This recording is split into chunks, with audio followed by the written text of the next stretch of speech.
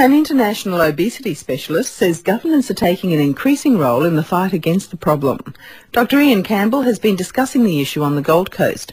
Dr. Campbell advises the UK government on obesity and says there is an increasing awareness of the need for people to focus on diet and exercise. I think that most people, not all, but most people know that they should live a healthy lifestyle. The difficulty still remains how to do it. And a lot of people need guidance and support. If you go to play football, you need the right kits, you need the right boots. If you're going to live a healthy lifestyle, you need the right equipment to do it. And that's where schools, parents, government, the workplace, everyone has a significant role to play in this.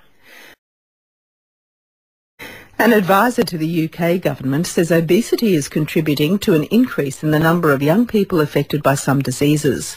Dr. Ian Campbell has been discussing obesity during a visit to the Gold Coast.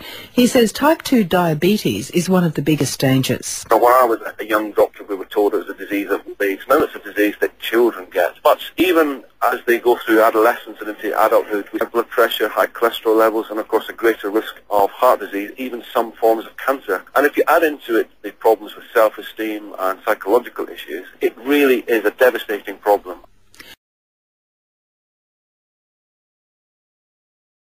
An advisor on obesity to the UK government says portion control is an important part of achieving and maintaining a healthy weight.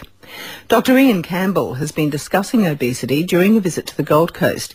He says people's food intake has risen markedly in recent years. The average dinner plate that was made used to be 9 inches in diameter. Now it's 11 inches. If you look at the calorific content of takeaway food, it's increased by 25 to 30% over the past 10 or so years. So we are eating far more than we used to. And of course, at the same time, being much less active, that shifted our energy balance equation towards weight gain, which is why so many of us have a problem.